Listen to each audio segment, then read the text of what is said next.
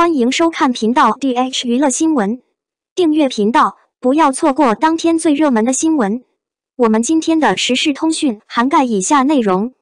与赵丽颖搭档出演新剧，结局悲惨却励志，杨紫演技能否担得起正剧？赵丽颖在今年白玉兰奖的评选上非常遗憾，这或许是她这个奖项最近的一次。当最佳女主角的结果出来时，大家明显可以在赵丽颖眼中看到一丝落寞，只能说赵丽颖与吴越相比，还是欠缺一些资历。在去年，赵丽颖有2部正剧上映，分别是《幸福到万家》和《风吹半夏》。通过这2部剧的收视率来看，不得不佩服赵丽颖的抗剧能力，从来没有这种农村励志题材的电视剧能获得如此高的关注度。现在赵丽颖就是85花中的实际第一人，演技和流量同在。如今她将再次出演农村励志女性题材的电视剧《我和我的命运》，这部剧将会给观众带来满满的正能量。现在赵丽颖已经完全在正剧市场站稳脚跟，转型成功。在这部电视剧中的另一位女主杨紫也十分受网友关注。杨紫与赵丽颖在某些地方有相似之处，杨紫可以说是90花演技第一人，同样既有流量也有实力。杨紫童星出道，在《家有儿女》中给观众留下了深刻印象，但是她出道至今接触的作品大都是古偶或现偶，很少出演这种农村题材电视剧。现在杨紫的流量和咖位虽然不如赵丽颖，但是她的履历同样精彩。抛开年少成名不谈，她近几年的大爆剧有《欢乐颂》、《香蜜余生》、请多指教等，并且待播剧《青簪行》也极有可能成为一部爆款。我和我的命运是小说《人世间》作者梁晓声的另一部力作，讲述了一位山区女孩方婉之跌宕起伏的命运。方婉之出身大山，但却命运使然，在深圳这座大城市生活打拼。全书以方婉之的命运引发了读者对命的思考。类似于《人世间》，出演这种跨时代的电视剧选角非常关键。如果演员对角色理解不深，对人物刻画的不够形象，那这类型电视剧根本无法得到观众的青睐。演员与角色的不适配只会让观众看得无比尴尬。人世间的成功在很大程度上得益于一众实力派演员的精彩表现。虽然赵丽颖与樱桃、吴越这些演员相比还略显稚嫩，但赵丽颖塑造角色的能力大家有目共睹。从姗姗来了到风吹半夏，不同类型的角色都有涉及。这部剧对杨紫来说是一次机会，同样也是一次考验。如果她的表现获得观众认可，那对她的转型将有很大帮助。毕竟以前她出演的傻白甜角色较多，如果表现不尽如人意，那就会像迪丽热巴的公诉精英一样，对自己的事业起不到任何加分效果。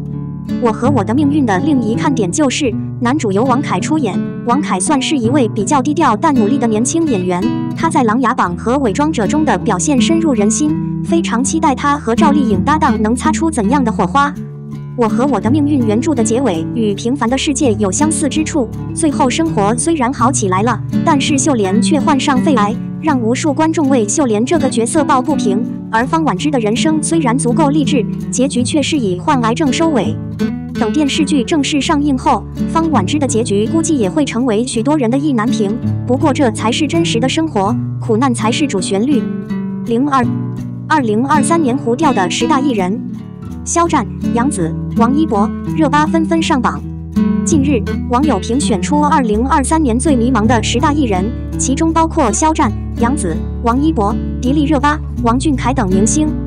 他们之所以被认为是马虎艺人，是因为他们的经纪人被粉丝厌恶，消耗了粉丝的喜爱。他们的新剧影响力平平，演技也没有提高，他们缺乏新鲜感，还在走流量路线，粉丝已经厌倦了。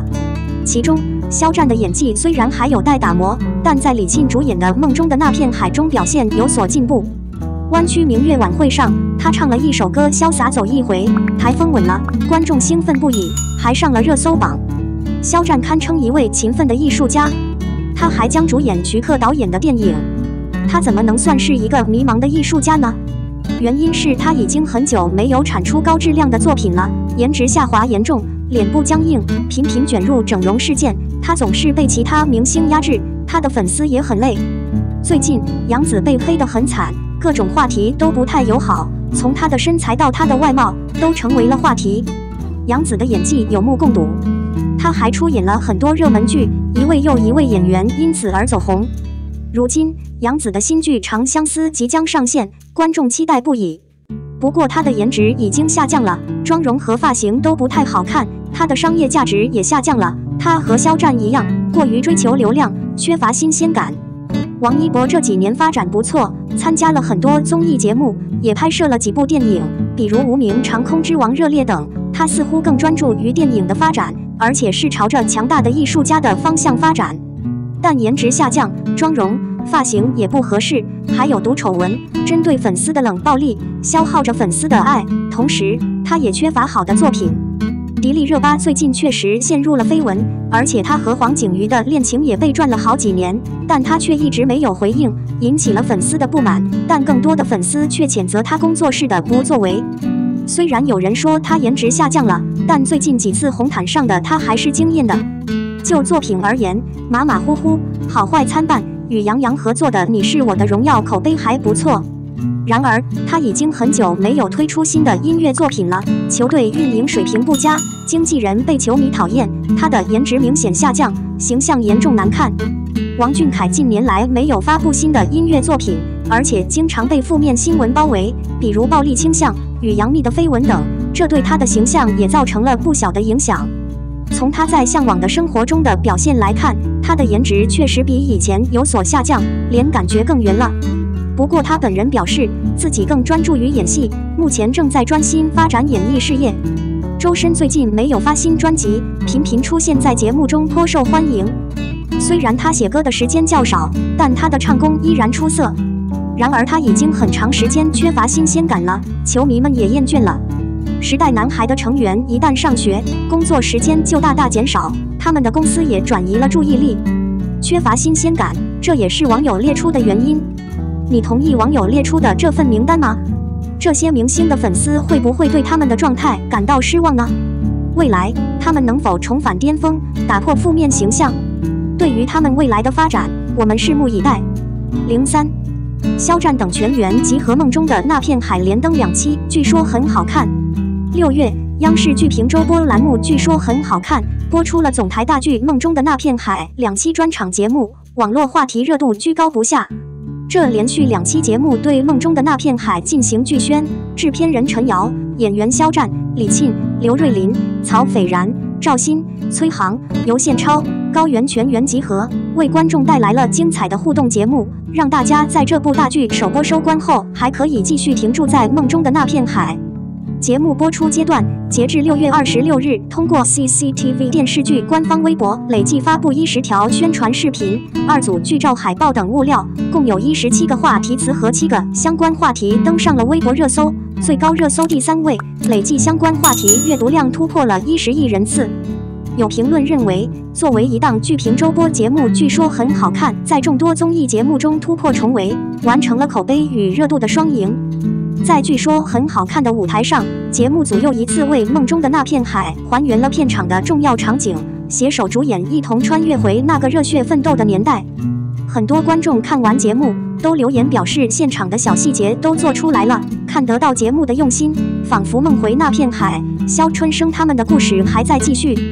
梦中的那片海》剧组也通过节目向傅宁导演表达了缅怀与感谢，现场回忆了导演在拍摄中的点点滴滴。主演李沁坦言，我们将带着导演给我们的专业精神，再进入到每个人的角色里，也会带着他进入到新的剧组里，是对导演专业精神的传承。而据说很好看团队也世界由节目致敬所有专业的影视人，希望每一部优秀作品，每一位优秀导演都能被更多观众看到，他们的职业精神可以通过据说很好看的舞台传承下去。除了电视剧《梦中的那片海》外，《熟年平凡之路》《一代将士人生之路》等总台大剧都登上了据说很好看，和全国观众分享台前幕后的精彩故事。其中严建刚、高希希、李路、滕华涛、雷宪和等著名导演，宋方金、香月红、马继红、王彤、秦晴、张英基等知名编剧，肖战、李沁、李乃文、李小冉、郭麒麟、陈晓、张嘉倪、白宇、郝蕾、热依扎、韩东君、毛晓彤、张凯丽等实力演员携手剧组伙伴，都在据说很好看的舞台上，通过戏中戏的方式讲述总台大剧的故事。演员们2度创作的方式，在据说很好看舞台上擦出全新火花，带来了更多精彩的话题。众多演员主创在节目中畅聊自己表演心得，分享片场花絮，逐渐形成了据说很好看打造影视人的家所需要具备的内容条件，同时为每一位演员都提供了广阔并且包容的舞台。演员在的舞台上充分展示他们的专业度，观众也能借此感受到舞台上的演员对创作保持着的敬畏之心。制片人林威说，据说很好看是双向奔赴的舞台，不仅是专业影视人表演的地方，也是提供了为热爱总台出品的剧迷观众拉近与优秀演员距离的机会。有评论认为，据说很好看跳出了传统电视综艺的制作思维，将电视大屏与融媒体端联动在一起。从策划设计、制作流程到镜头语言、故事表述，各个环节衔接的逻辑性都层层递进，观众在电视机前也能感受到节目内在逻辑的环环相扣。制片人彭小晶表示，我们节目要让所有人都有宾至如归回家的感觉，最终用我们的专业表达去打动大家，和更多的观众产生共鸣。该栏目凭借创新、专业的节目制作，已成为总台重要的大剧宣传平台。持续聚焦表演的专业度、逻辑的衔接度，节目内容编排也让观众感到眼前一亮。无论是传统观众还是年轻网友，都对总台大剧有了更多认知和理解。我们的新闻部分文此结束，欢迎把你们的想法留在评论区，大家一起讨论一下。欢迎，也别忘了帮我点个赞加关注谢谢大家。